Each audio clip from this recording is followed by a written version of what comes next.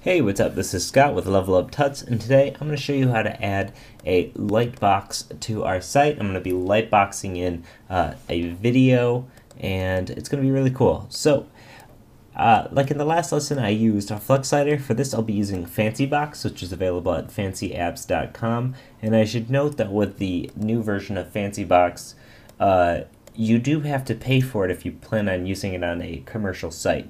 If you're not using it on a commercial site, you can use it for free, but due to their terms, you'll have to pay for it if you want to use it. So, because this is just a tutorial, I'm not, I don't have to pay for it necessarily. So, feel free to watch this, and if this doesn't, I use FancyBox because I like it, but you can use any other slideshow, and it's going to be very similar to this. Any other lightbox, that is, not slideshow. So first I want to download this.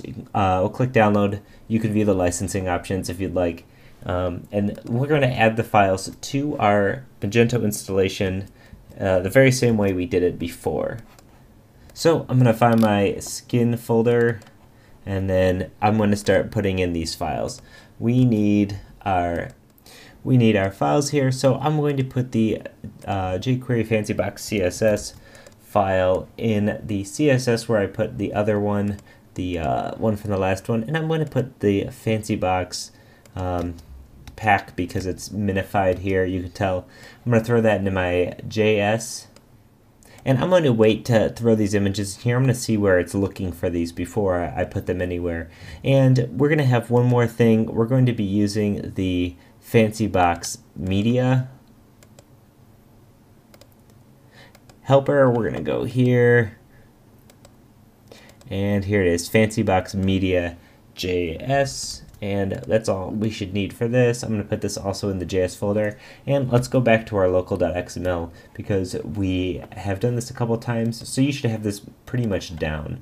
So I'm going to add another one of these add CSS actions, and I'm going to add the FancyBox CSS. I don't know if I copy jQuery FancyBox.css. Okay, and I'm going to copy a couple of these JavaScript ones because we're going to have to add two JavaScript files, the FancyBox minified file, the FancyBox pack, and the FancyBox media file. And I'm actually going to go to Finder to grab those names for those files here so I don't have to type all this out. Because I notice sometimes when you type these file names out, you can really easily have a misspelling or something, and that could throw everything off, and that's really depressing when you find out that's your error after a long time of troubleshooting. So I'm going to paste in our FancyBox, or sorry, not that one first, the FancyBox pack first, and then the FancyBox media. And the FancyBox media just allows you to use different media things, like it makes it easier to use a YouTube clip or a Vimeo clip inside of your FancyBox. So let's save this. Let's go back to our page. Let's come into our home page. I'm going to refresh this and make sure all of our scripts came in. It's nice to make sure that everything is in here looking exactly how you'd want it. FancyBox media is here. FancyBox pack is here. Cool.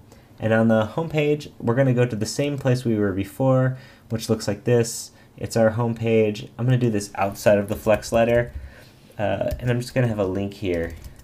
And this link is going to be to a Level Up Tuts video. It's going to be one of our Sublime Text 2 tutorials. URL right here. I'm going to paste it in here. So here. And we're going to say, watch our video. Okay. And I'm going to actually make this in H2 because I want it to be super big. Okay. Don't save that. Okay. And we're going to have to add a class to this. So if you look through the FancyBox documentation here, we can see using media helper, our HTML has to have, well, it doesn't have to have a class, but we're going to use this FancyBox media, and we're going to then key off that in our JavaScript. So let's click here, and we're going to add a class to FancyBox media on the anchor. And let's save this page. I'm just going to save and continue so I don't leave here. And now let's open up our script file. And I'm going to go back to this. I'm actually just going to grab this code right here, and then we're going to change it to fit our site. So right down here, I'm going to add this fancy box media. It's looking for this class fancy box media that we just added, and it's going to say add a fancy box to it.